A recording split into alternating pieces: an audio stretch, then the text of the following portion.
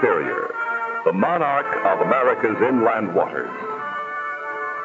Largest of the Great Lakes, it allows cargo ships to penetrate the heart of the American continent, bringing manufactured goods to the northern Great Plains and taking out grain and mineral ores from the plains and forests of the United States and Canada. Superior is a temperamental lake. It can be serene and wildly beautiful, or violently stormy, the equal of any of the oceans of the world. Thrust into the middle of the lake like a giant finger is Michigan's Keweenaw Peninsula. Early Great Lakes sailors regarded it as a hazard to navigation, but men of vision saw that it could also be a boon to the shipping traffic. More than a century ago, a channel was cut southward from Portage Lake to Keweenaw Bay. In 1873, another channel was cut northward. Ever since, the Keweenaw Waterway has served Great Lakes mariners as a shortcut on the long voyage up and down the lake, and as a harbor of refuge in stormy weather. Today, the Keweenaw Peninsula is a natural, unspoiled playground in both winter and summer. Each year, more and more tourists discover its rugged beauty. Besides playing host to visitors, the peninsula's main activities are lumbering and copper mining. This is one of only 2 places in the world where copper occurs naturally in the metallic state. Its copper mines produce some 20,000 tons of copper annually. The transportation needs of the peninsula are met by 2 railroads and a system of county, state, and federal highways. And all of them, railroads and highways alike, gather at one point to cross the Keweenaw Waterway.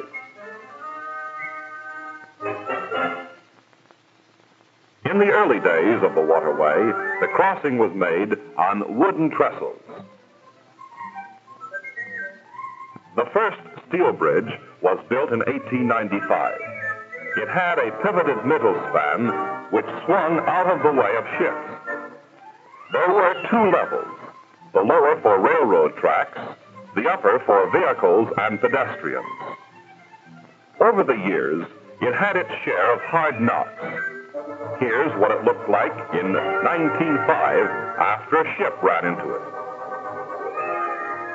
But for 64 years, this bridge was the lifeline of the Keweenaw Peninsula, the only means of crossing the waterway. And each time a vessel came through, the land traffic halted while the bridge swung open. Only 5 feet above the water, it required an opening for even small pleasure boats. Water traffic was given the right-of-way over land traffic. The bridge opened more than 700 times a year. Each opening brought delay, usually a half hour or more. Delay and congestion as traffic backed up to clog the streets of Houghton and Hancock. Even closed, it was a traffic bottleneck. 2 lanes wide, it was too narrow for today's cars and trucks. But in 1957, while traffic crept above them on the old bridge, Michigan State Highway Department surveyors were staking out the remarkable structure that was to replace it. The new Houghton Hancock Bridge was to cost $11 million. And because of the unusual conditions it had to meet, it was to be unlike any other bridge in the world. It was to be 1,310 feet long, and, like the old bridge, have 2 decks, automobiles on top, trains below. The center span, instead of swinging like a gate, was to rise like an elevator. To reduce the number of traffic interruptions, the bridge was designed to operate in an intermediate position. In this position, the railroad deck of the center span aligns with the upper levels of the fixed spans at either end. Auto traffic moves freely while boats up to 32 feet high use the waterway. This clearance will accommodate nearly all pleasure craft and fishing boats. When trains cross, the bridge drops to its lowest position. Automobile traffic now uses the top deck of the elevator span. When a large ship comes, the bridge can be raised to its full height, giving a clearance of 100 feet. Only then is automobile traffic completely halted. And because the new bridge operates much more rapidly than the old one, the delays will be only short ones. The design was the beginning, but only a beginning. On December 18, 1957, the construction work began. The first necessity of any bridge is something for it to stand on. The Houghton and Hancock Bridge was to rest on a series of concrete piers, the three deepest ones reaching down through the water and the mud to a layer of solid gravel 75 feet below the surface of the water. The three large piers were to be built by the caisson method. That is, the piers were to be hollow and the excavation would take place inside them. Here is how these giant structures were built. To begin, the contractor built an artificial island over the spot where the pier was to stand. The island was made by driving sheet piling in a circle 106 feet in diameter. When the enclosure was completed, it was filled with sand. Then began the actual building of the pier. It starts on top of the sand island, where wooden forms are placed at the exact location of the pier. Inside the forms goes the concrete, the first of the 9,000 tons which went into each pier. And along with the concrete come the men, vibrating it so that it leaves no unfilled spaces. This first pour of concrete forms the bottom end of the pier, a hollow chamber surrounded by a wall tapering to a sharp edge. 5 circular shafts will run upward from the chamber. After the first layer of concrete has hardened, another is added on top of it. The layers are 10 feet high. These men are fastening the network of reinforcing steel, which will be embedded in the concrete. Wooden forms are built around it. The building of the pier continues on top of the sand island until the structure is about 25 feet high. Then the sinking operation begins. Cranes drop their clamshell bucket down the shafts and begin to dig sand and mud from the chamber at the bottom of the pier. As the material is removed, the pier begins to settle. Its own great weight and the cutting edge at the bottom allow it to push downward through the sand like a giant cookie cutter. But it moves slowly. 3 inches an hour is top speed. After it has settled a ways, the excavation stops, and another layer of concrete is added to the top. And then the digging resumes. Besides the clamshell, another device is used to remove material from beneath the pier. It's called an airlift. Compressed air forced down a pipe blows the semi-liquid sand and mud up through another pipe. The excavation and the addition of concrete to the top of the pier continue as alternate operations as the structure pushes down through the sand island and into the muddy floor of the lake. It's a slow, laborious process, but with 3 piers to build this way, it went on summer and winter.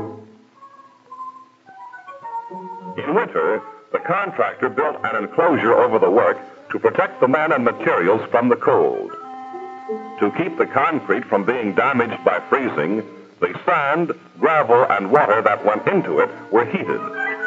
This covered pile of gravel is warmed by steam pipes under the ground.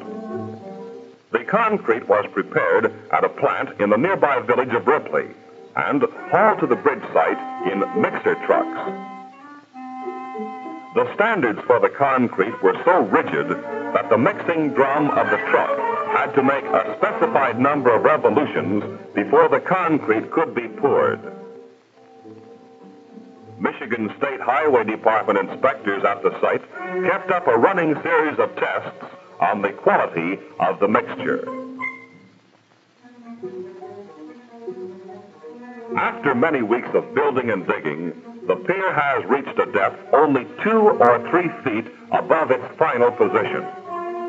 Here, it encounters boulders and hard gravel, which neither the airlift nor the clamshell can remove. So the shafts are sealed and air is forced into the chamber, pushing the water out through the bottom. And now, men will go down 50 feet below the lake bottom to complete the digging by hand. The compressed air is their safety factor. The pressure keeps the chamber from filling with water. In effect, the men will be working inside a huge bubble. Men chosen for this work undergo rigid physical examinations. Before descending to the work area, the workers must spend about a half hour in a compression tank. The pressure in the tank is increased gradually until it equals that in the work chamber. Then the men go down to work. The pressure here is 32 pounds per square inch, more than inside your automobile tires. Only those in top condition without circulatory ailments or excess fat can safely work in compressed air. The loaded buckets are hoisted to the surface. Going up and down the shaft, the bucket passes through an airlock which prevents escape of the compressed air.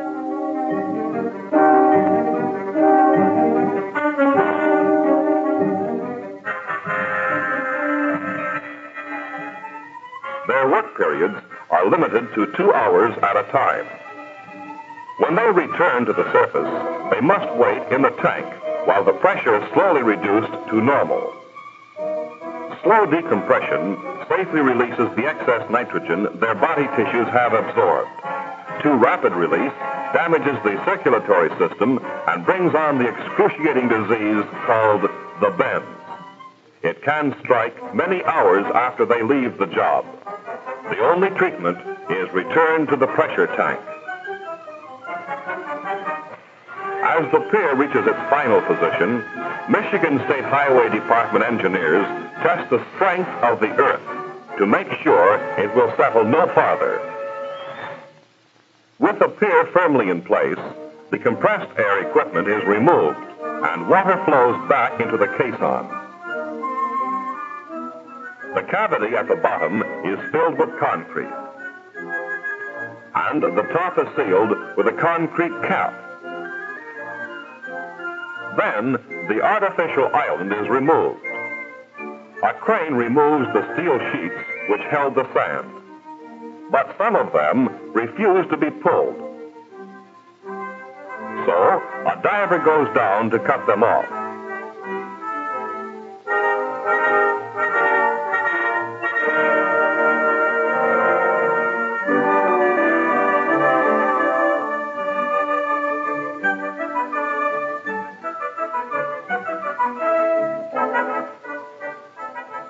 When the steel and sand have been removed, this little concrete island, 4 feet high and 90 feet long, is all that shows of a structure 6 stories tall, which cost more than $500,000.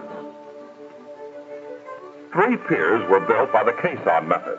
7 others, situated in shallower water or dry land, were built by simpler means.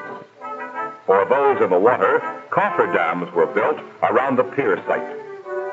Here, the ready-made steel frame for one of them is lowered to the lake bottom. It is enclosed with steel sheeting, forming a watertight box. Then, the water is pumped out. This leaves the lake bottom free for excavation. Steel pilings are driven down into the earth until they will support a load of at least 55 tons. If a piling fails to meet this resistance, another one is spliced onto it, and it is driven deeper until the required load-bearing strength is reached. The pilings are the foundation for the piers.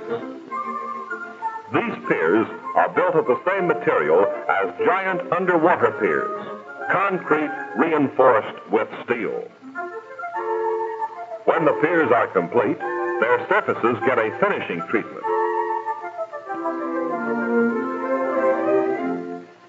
And the points at which the steel will rest are finished with a grinder. The piers of the bridge are now ready for the steel superstructure.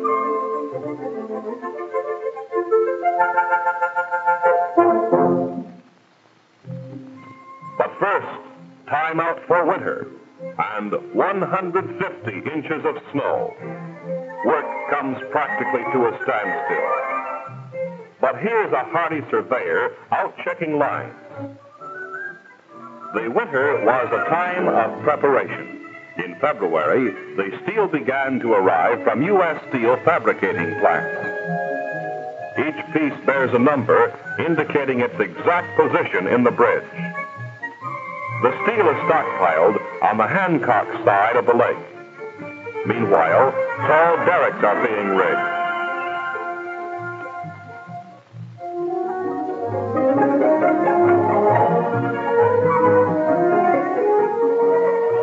Assembly of the steel begins.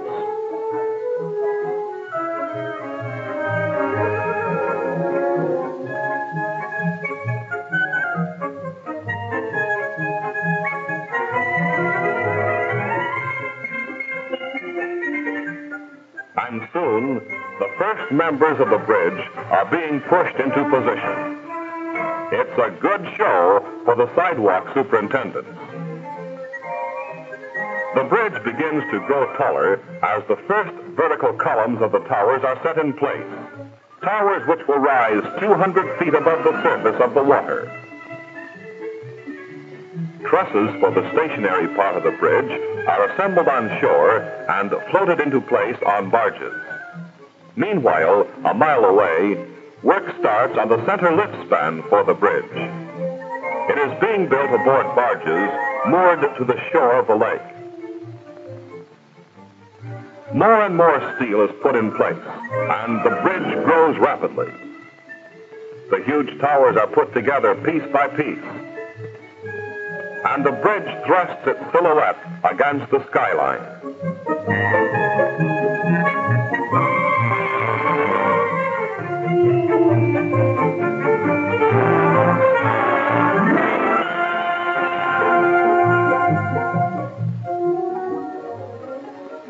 The bridge is assembled with bolts and nuts so that its members can be pulled tightly together. But this is only temporary.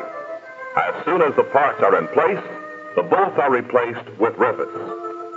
More than 240,000 of them were used in the bridge.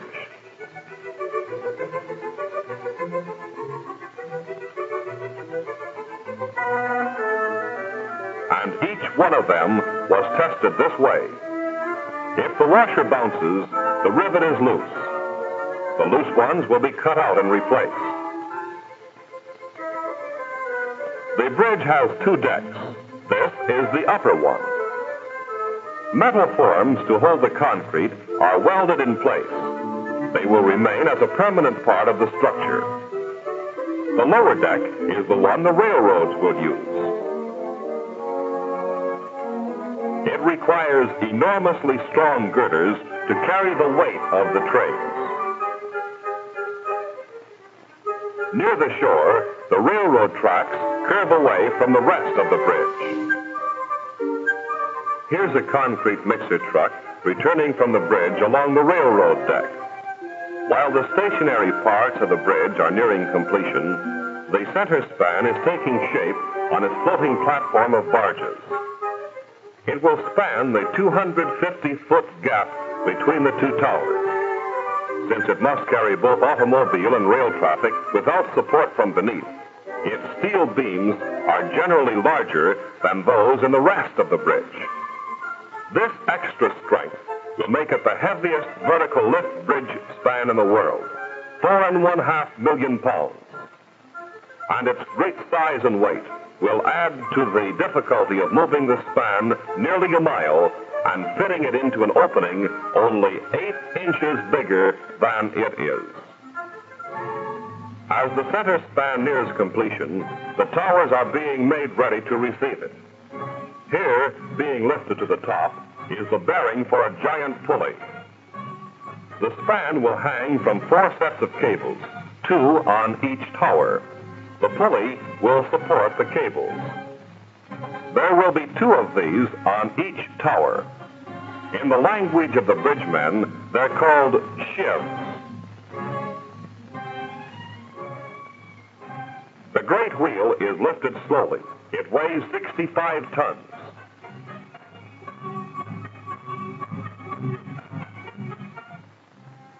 By telephone, a signalman on top of the tower guides the shiv into position. It's lowered onto a temporary support until it can be fitted into the bearing. The center span will hang from one end of the cables. From the other end will hang steel boxes filled with concrete. These are the counterweights. There will be 1 in each tower, and their combined weight will exactly equal the weight of the center span. The boxes are hoisted into place empty. They will be filled with concrete after they're attached to the cables. The man with the telephone guides the hoisting operation. In the distance, the center span is nearly ready for its trip to the bridge. Below, the old bridge still carries traffic, but its days are now numbered. And below also circles an ever-present rescue boat ready to pick up any of the workmen who might fall. Fortunately, its services were never needed. This chute, called an elephant trunk, will carry the fresh concrete into the box. The concrete comes from far below, hoisted by a crane. These big chains are part of the counterbalancing mechanism. As the span moves up and down, the size of the loop changes to offset the weight of the lifting cables. With the counterweights and balancing chain in place, the time has come for the center span to be moved into place. Dawn of September 9th is cool and cloudy on the Keweenaw Peninsula. In the first early daylight, rumbling tugboats ease the great bridge span away from the shore. The span moves slowly down the waterway, escorted by a fleet of boats. Because it will disrupt traffic on the old bridge, the placing of the center span has to be a one-day operation. As it nears the opening, its movement becomes almost imperceptible. It's like threading a huge needle. There are only 4 inches of clearance at either end. For the sidewalk superintendents, this was the most exciting day of them all. Slowly, very slowly, the span is worked into position. Then the cables are hooked up. The span is still resting on the barges, but it isn't ready to be lifted yet. So the barges are partly flooded to lower them in the water. Then they're towed away.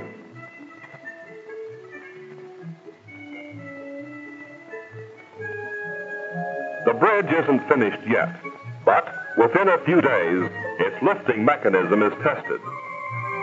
And now it looks just like it did on paper 2 years earlier. The bridge will be operated from a control room about halfway up the south tower. Here are some of the controls and indicators.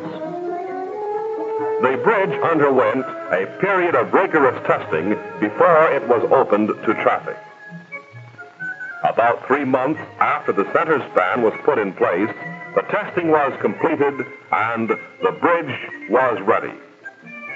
The new bridge was opened at 8 a.m. on December 20th, 1959, 2 years and 2 days after construction began. 4 lanes of traffic began flowing uninterruptedly between Houghton and Hancock. The 65-year reign of the old bridge was at an end. On the following day, the old structure headed for the junkyard. And of course, the faithful sidewalk superintendents were there to witness the destruction. The new bridge was opened after navigation on the Great Lakes had closed for the winter. With no ships passing, it remained in its lowered position all winter. In the spring of 1960, when the big ships returned, the bridge got its first chance to show what it can do. Michigan's Houghton Hancock Vertical Lift Bridge is a key link in Michigan's accelerated highway modernization program. Built for the Michigan State Highway Department, the bridge is the result of the intelligence, the skill, the imagination of many men. State Highway Commissioner John C. Mackey, dedicated Highway Department engineers who supervise construction for the state. Bridge building know-how from the Al Johnson Construction Company. And the American Bridge Division of the United States Steel Company. Consulting design engineering service supplied by the firm of Hazlitt and Erdahl. Federal participation by the United States Army Corps of Engineers and the United States Bureau of Public Roads. The teamwork of all these organizations was needed to build the bridge, along with the energy and courage of 200 workmen of many different trades. Raised for ships, lowered for trains, in the middle for cars and small vessels.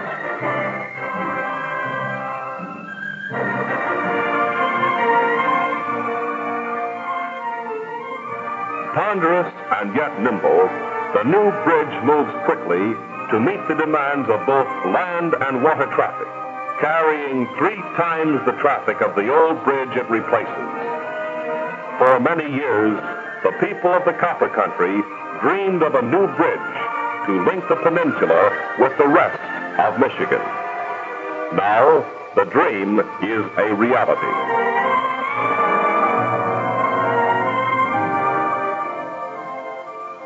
A triumph of engineering and a major tourist attraction added to the scenic wonders of the colorful Keweenaw area. The traffic jams are gone. The delays are only brief pauses. As Michigan moves ahead with its highway and bridge building program, and motorists cross the Keweenaw waterway on one of the world's most unusual bridges.